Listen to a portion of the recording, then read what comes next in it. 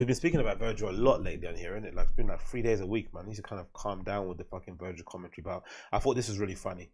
She made this entire video talking about how Virgil is like basically an enemy of black people. He's not an ally. There's loads of real interesting work speak Hey I've been guys, exposed someone to. sent me this Hold on, story. let me pause this. It's loads of really cool, interesting work speak I've been kind of I've come into contact with ever since I've kind of been following this story regarding Virgil's supposed lack of diversity, and I thought it's very, very interesting. Now, again, I'm not too sure where it's all coming from. I'm not sure if it's because it's a reaction to what Kanye has been doing, and because Virgil is basically, very close associated with Kanye, kind of got his success is kind of, primarily based on those two guys coming up and doing what they did with Kanye's career and the other stuff that came after it.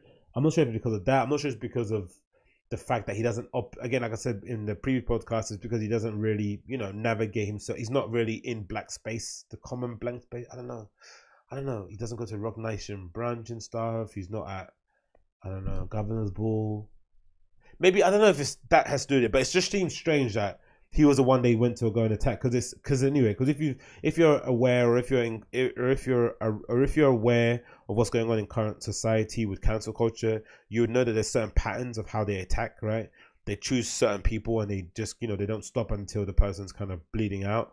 And then they kind of reset and then go for somebody else. But they usually usually for the purpose of setting an example for others not to fall out of line or to kind of adhere to what they want. That's why some people would argue that you should never apologize, you should never explain yourself, because they're never gonna. It's never gonna be enough. They're just gonna keep coming and coming and coming and coming.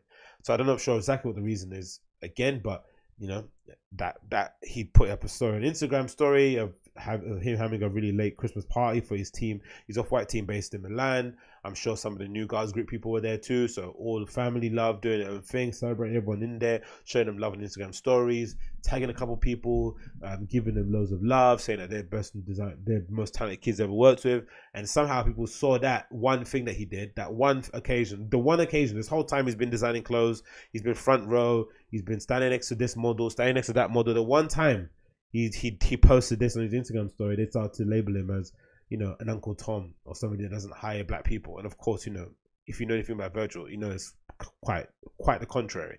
So this video from a young lady who kind of went on a bit of a Black Lives Matter rant regarding it was quite hilarious, really. And again, but I like listening to sort of stuff because it kind of gives you a window into what the other side thinks, right? The kind of fanatical absolutists who kind of decide to become the moral or societal police for everyone, right? They want everyone to do things the way they want it to be done, as opposed to just looking at the way the world is, knowing that there might be some fucked up characters, and then trying to better it by doing something themselves.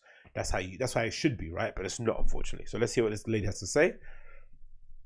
Hey you guys, someone sent me this story regarding fashion designer Virgil Abloh, and he posted this very controversial picture of his staff or his fashion brand Off-White, and a lot of people were side-eyeing. Why is that controversial? That's the people that work for your company. That's your staff members. Why is that controversial? Okay, it's controversial because they're all white. Cool. So what? There's a lot of context to it. There's a lot of nuance to it, but even explaining it seems a little bit redundant because you're never gonna appease people that have that kind of thinking. But let's take a stab at the dark foot, right? Let's assume Milan isn't as racially diverse as most places. Let's assume as most cities in the world. Because you only have to look at, I don't know. Do you know a football player called Moses Keane? Cool. Plays one of the biggest clubs in Italy, if not in Europe. Juventus. Cool. One of their star prospects. Cool. Comes up from the youth rank. Cool. Born in Italy. Cool. From Ivorian parents. Cool. But it's essentially Italian to the fucking core. Cool. He probably hasn't even been back to Ivory Coast unless he goes back there with his family. But for the most part, second generation immigrants, your parents want you to fucking assimilate, soak in the culture, and you don't even speak English at home or whatever. You don't speak your mother tongue language at home for the most. That's how it usually is for the most, because they really want to give you every opportunity for you to succeed. So you do that. You're Moses Keane, you're smashing it, you're 18, 19, you're coming up through the youth ranks, and suddenly you burst through the scenes. You take the mantle as the main guy in the Juventus side, struggling for goals up front. You, from the most experienced, maybe you take the slot of an experienced striker in Mandzukic, and you start firing in the goals, helping out Cristiano Ronaldo, one of your marquee signings. And guess what happens? Because you play so well and because you're smashing teams and you're young and you're quick and you're fast and you've got great finishing ability, opposing fans start making monkey noise in the stadiums. This is Italy. This is happening. In 2019, right? One of their star players is getting booed, is getting made monkey noises of. They're chucking bananas on the pitch, whatever it may be, like insulting him on social media. This is happening in Italy now, right? So this place we're talking about, Italy, maybe isn't the most, woke place in the world, but they're getting there, right? Every place has their problems, but again, it's the idea that somehow we know better, right? And we're gonna try and force these kind of, what are they called? These trendy new ways of doing things in other places that are probably not ready for it just yet. They have a lot more. Italy has a lot of other things to get to sort out and figure out before they address systemic racism, before they address patriarchy, before they address overt misogyny. They have loads of other issues they have to those are pretty big issues they have to address before they get to, ensuring that a fashion company based in Milan is going to somehow make sure they hire a particular quota of people in their companies. Isn't there an issue? Hasn't it been said for most part in fashion circles that Milan Fashion Week is one of the most boring fashion weeks out there? Don't people say that a lot? Don't a lot of fashion editors bemoan the lack of talent coming out of Milan? Why is that? Why do you think that is? Why do you think the most talented kids in Milan are moving to other countries to maybe get a little bit more culturally diverse? Because there's nothing there. So the kids that are left there, it's no shock that they'll look a certain way. It's no shock they'll come from a certain background. And also it's Milan, the heartbeat of fashion, or well, for them anyway, it's the heartbeat of fashion, right? That's where fashion lives for them. There's maybe plants and manufacturing places there that have been there for years, decades, right? Wouldn't it be a certain type of person that would work in those kind of places, right? That maybe again, fashion's a small place that get passed around from company to company, that works around in different sort of industries. Like, this isn't controversial. Everything has its context. Now, if this was LA, maybe. If this was New York, maybe you have an issue. But again, there is no issue to it. If this my why am I not allowed to hire or want to hire? Do I have to hire again? Even speaking as a black man myself, speaking as a creative myself, right? Again, I'm not gonna put myself under a collective banner of like speak for all black men, but speaking of somebody who comes from a background that isn't indigenous to the country I live in, I'm not necessarily only gonna hire people that look like me. I'm just gonna hire the best person for the job. I might have a precognition of looking out for people that look like me, but they still have to be able to do the job. That's all you can hope to do. Because at the end of the day, who's going to suffer when this business doesn't work out because you decided to hire your friends, people that look like you, people who support the same football team as you, people who wake up the same time as you? What's going to end up happening? Your business ain't going to be able to run anymore. Him like, dang, there's like no one that's black in the picture at all. It was just completely white. And this person sent me more information on him, and everything makes sense now for why his staff is completely white. So if you're interested in learning why he has no black fashion designers on his team, please stay tuned for the rest of this video. StraightBlackLove.com. Makes sense though, isn't it, right? This person is setting up the platform or setting up the argument that Virgil Abloh doesn't want to hire black people. He's only selling himself white people because he's selling out his Uncle Tom. And then, the person that's saying this, again, you have to put into the context. You can't get too upset at people with the point of view they have, because, she's then promoting or is backed by a dating company that's specifically aimed at in promoting the idea of black love. Log into Straight Black Love. It's interesting, right? They had to stipulate that, didn't they? Come on, man. Some people are fucking nuts, bro. Honestly, imagine someone telling you how to run your company, who you should hire. Imagine that being a thing. Imagine when you feel... I'm arguing it from that point, right? Imagine if somebody's telling a Virgil to do that. Somebody that purposely surrounds it is this... Some people would argue, yeah? Some people, again, I don't argue, but some people could argue that Virgil's a clout chaser. Some people could say that, right, about Virgil. Let's say he latches onto kids and gets them in to kind of soak up their wave, or gives them a platform so you can kind of, get them under his wing so they can help his brand become bigger. Some people would argue that, right? If that was true, if that rumor was true, if what people said about him was true in the comments, oh, he's kind of stealing kids' talents and stealing their wave and getting them on so that he can steal their thing. Cool. Let's say that's true.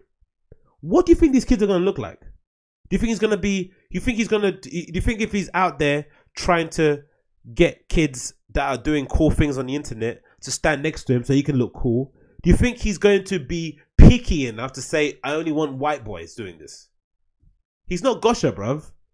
You know what I mean? We've got evidence on Gosha. We know what Gosha likes. This isn't a Gosha argument. This is somebody who's making cool stuff and is seeing cool kids out there wearing it. The kids who are again, reminder, the kids who are actually going to wear the items, not fashion critics or people writing op-eds on certain websites. The kids are actually going to buy the stuff. That's really important to them, to see him standing next to a John Ross, a Ian Connor, all these sort of kids. It's important. They want to see that. So do you think he's then going to go a step further and say, okay, I only want a certain color, a certain race, certain background? It's like, come on, man. Come on.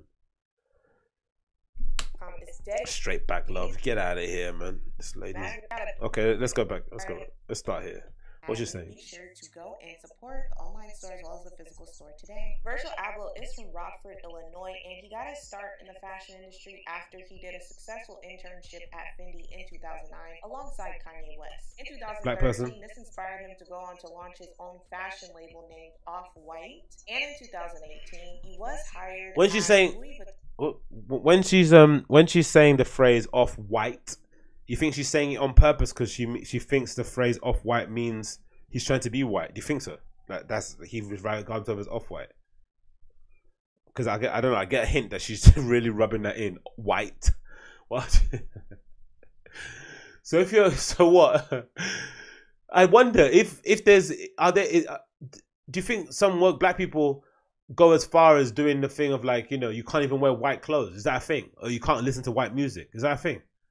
Do you think they go that far? If they do, that is wacko territory, man. That's as bad as Mexicans are coming over our wall to come and, you know, rape and kill our teenage girls and shit, right? That's that kind of level of fucking hysteria.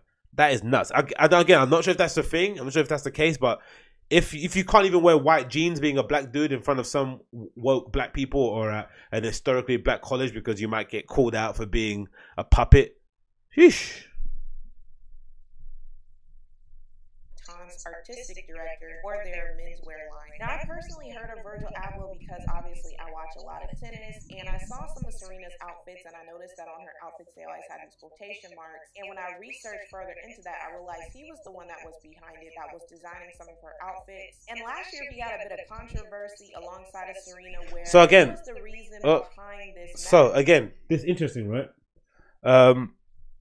Let me get that. So the interesting thing about this is that she's laid the platform, right? Okay, let me take this picture of me on the screen.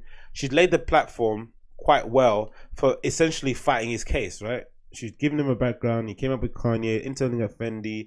The front row pictures he posted, surrounded by people of color. You know, some friends, some not, adjacent friends. Self-taught runway, probably the runway picture that she posted. You know, those look at her front row. It looked completely different to a front row you might see of Chloe or Prada or whatever other company out there. Cool, no problem. But she doesn't credit him with that. Then she mentioned that she watches a lot of tennis, right? And one of the biggest tennis stars out there, Serena Williams, you know, outfits are designed by Virgil Abloh. Again, but still he's not an ally. And then on top of it, he designs he helps creative direct the front cover of GQ with Serena Williams on the front of it, wearing, again, maybe a couple of off-white pieces and a Chanel belt. I'm not sure if they were able to. They're not able to do that join it together, are they? Really? Usually on most shoots, if you wear one brand, you have to wear the whole look. They won't let you wear it together. I'm not sure, but whatever. Let's say he took the pictures and maybe he created directed the front cover. He then crosses out the man of the year and puts woman of the year in quotation marks. All these things would be points in the Virgil pocket, right? I'm like, look what I'm doing for black culture. Again, it's not that kind of conversation. That's not something that I'd ever want to promote. But for somebody that has that kind of warped thinking, that should hold him in good graces, shouldn't it? It should be like, oh yeah, look, you're doing some good stuff for us, right? But no, because he crossed out men and put women in quotation marks. Again, his kind of trademark. She's trying to say that he's questioning her womanhood. Because supposedly there's a conversation in the US, I don't know where, I've not heard it myself, that supposedly people say Serena Williams is like a man. She doesn't look like a woman. It's unfair or something like that. Or that she's playing, I don't know, whatever conversation it may be that she's invented in her head. what I thought was funny or interesting or cool about the quotation mark with woman on it was that if you looked at the news prior to it happening, I think even prior to her pregnancy, Serena's pregnancy, there was a conversation in tennis world, I think, with the dude that's always shouting, and he made a comment, a quite flippant comment, that, you know, a number 2000 or 1200 seed would beat the top 10, would be a top 10 female tennis star easily, right? It's a completely different sport. You know, we had different power, different whatever. And I think Serena Williams quite graciously agreed with it, but also kind of poked some fun back at it, right? It was a kind of a back and forth thing happening in the tennis world. You know, and again, that's an argument for another day, but that was a thing that was going on in tennis, right? A really prominent male tennis star said that, you know, women aren't as good as they think they are because, you know, anyone ranked 200 below could beat the number 10 or number 1 women's person easily with their hands tied behind their back. You know, and kind of Virgil kind of played on this sort of thing, crossing out Man of the Year and putting women. I thought that's quite cool, right? It's part of the thing he does. He's writing on the cover. They printed it that way too. Looks quite cool. But instead, look at how she interprets it. Magazine cover for GQ where it showed Serena in the magazine and she had on this leotard, and on one side of the magazine they put in quotations woman. When I found out he was behind it, I was like, what black man in his right mind would even insinuate that, knowing all the transgender allegations that are out here about Serena and how they're always trying to make black women the face of masculinity? Like, again, absolutes. They're always talking absolutes. All of these allegations out there. Where are these allegations? I've not seen them. I've not seen his allegations. I've seen some commentary, again, mostly from work Twitter people, trying to say that, you know, Serena's as good as the women, which, you know, is probably not true. Because again, it's sport, right? Sport isn't social sciences. You can social sciences, but anyway, with sport, you can basically you can test it out. Your hypothesis. You can get the 10 best women. You can get men ranked 200 and below, put them head to head, 3 sets, and see who wins. Most likely, the guys will win, right? That's just you can just prove it straight away. But there was a lot of conversation about that, mostly about how good she is compared to women, compared to men, which doesn't, you know, needs to happen. She's a fucking legend in tennis, regardless, right? You don't even need to compare it to men to say she's a legend in tennis, not female tennis, in tennis in general, right? But instead, you want to again pick apart the argument, attribute something to it that hasn't been attributed, make up these absolute claims that everyone has to be aware of these allegations. Maybe I'm not aware of them. Maybe I don't have no idea that people think that she's trans. I don't have no idea because I only see her, again, I don't watch tennis. I'm assuming Virgil probably doesn't sit there and watches 4 matches of tennis. He probably sees stuff online, sees what she represents, catches something here and there. And for the most part, you're just like, wow, I can admire that person. Same thing with LeBron James, right? I can just admire him from afar and say, wow, this guy's an amazing athlete. When I dig deep a bit deeper, I find out, oh, that Lakers fans don't like him now because they think that he went there for a cash grab. He went there to maybe solidify his Hollywood partnerships, and the fact that, you know, he's out injured, Lakers didn't make the playoffs, he's got the shop thing. When you dig deeper, you find all these other things. But if I'm making a collaboration or I'm making a TV show and I hire LeBron James and I'll suddenly get killed on Twitter because people are telling me I'm the reason why they're teammating in the championships, I can't take responsibility for that. Why would I know all that subtext? Why would I know all that ancillary information? I'm just talking to the person on a business level, on a creative expression level. That's what he basically is doing with Serena. Now, the Michael Jackson thing is another issue. The Michael Jackson thing is probably something that he should have probably taken more responsibility on, Virgil that is, and kind of educated himself on what was happening. Because again, maybe I'm a little bit more plugged into what's happening in terms of TV development land, but the rumblings of this documentary, Michael Jackson documentary coming out that's going to really expose Michael Jackson was around for ages, right? We found out that this documentary, I think it was debuted at Sundance. There was a standing ovation. People were crying. Some people walked out. We knew it was going to be a big deal, right? We were aware that this documentary was going to maybe further the narrative that Michael Jackson allegedly was molesting children, right? So it would have been in his interest to find that out, or somebody within his team to be aware of, hey, we might need to put a lid on this collection because there could be a storm brewing. He didn't, and then, you know, whatever happened. It got taken off the shelves. It's not in production anymore. Huge waste of time, money wasted. Cool. But with the Serena thing, like, I don't know anyone that knew about these transgender allegations. Did you? I know I didn't. Understand that you want to have some sort of shock value, but I just didn't think that was wise. So now, more recently, it has come out today that there was this controversial post that he made on Instagram where he was showing this photo of his staff for his brand Off-White, and there was no black people whatsoever. Now, I'm sure some of y'all are gonna say, oh, there's not a lot of black people in Italy, but how it works with a lot of these fashion designers and interns, etc., is that they pick them from around the world. What are you talking about, mate? Do you know how much this lady doesn't know jack shit? Do you know how much an intern makes? Do you know if they even get paid? Do you think they're going to be flying out interns from fucking London, from Dalston, from Brixton, black girls from Peckham to go and work in a Milan fashion house somewhere in the middle of Italy where you might need to speak the language? Do you honestly think that's going to happen? Do you think girls actually want to do it themselves? Really? For real? Again, it's just absolutes, right? These sweeping conclusions about something that you have no idea about. There's a lot of nuance to these things. And again, it does a real disservice to the people that are on the screen. How, like, that's the thing I hate about wokeism, right? Or woke people for some reason, right? In order to kind of further their message, you know, in order to kind of further their agenda, it's at the detriment of somebody else, right?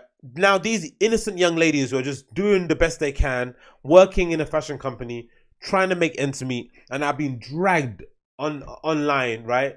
Their names being tarnished. I'm sure there's some psychos out there that try to find who they are, trying to see if they're tagged, flood their comments with bullshit. That's what they're doing, right?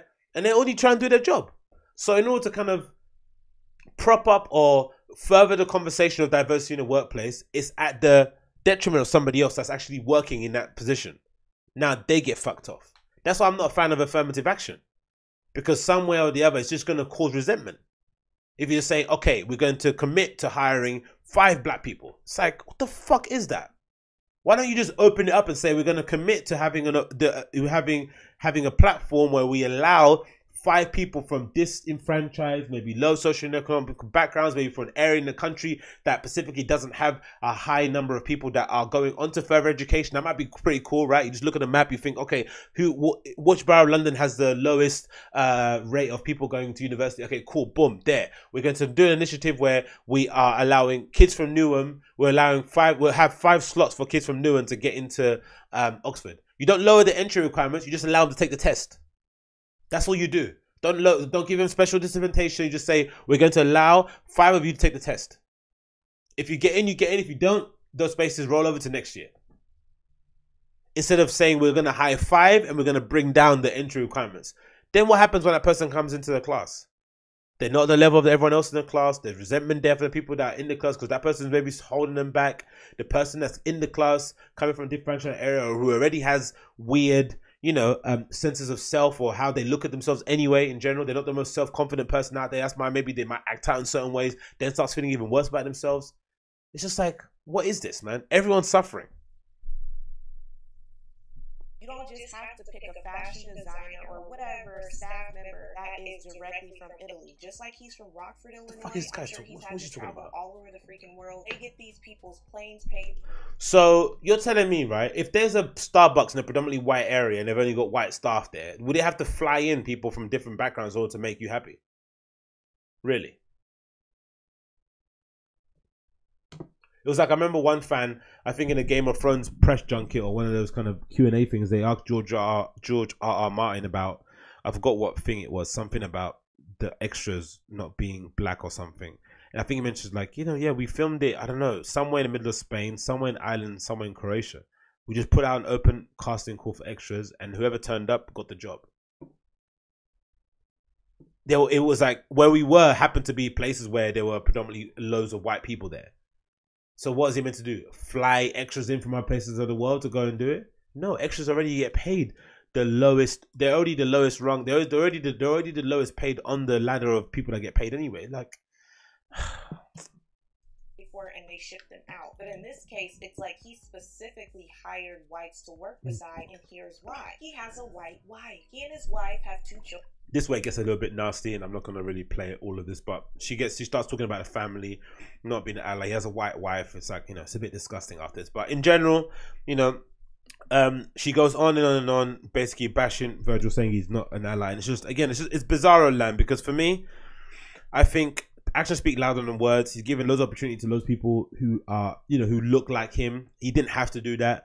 I think in this day and age where most people are very closed and don't really reveal or pass down or pass back the ladder so people to get up with, right? There's that famine thinking, the whole Jay-Z crabs in a barrel freestyle from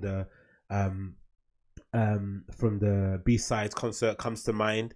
Most people don't do that, right? Most people it's like it's why people make such a big deal about people like Rick Ross, people like DJ Khaled and stuff, right? People make a big deal about someone like that because Khaled, for the most part, shouts out every producer who co-produces his track, right? He shouts them out. He gives them credits on albums. Rick Ross is probably the archetype of a good artist label boss, right? He's always promoting his artist music without them asking.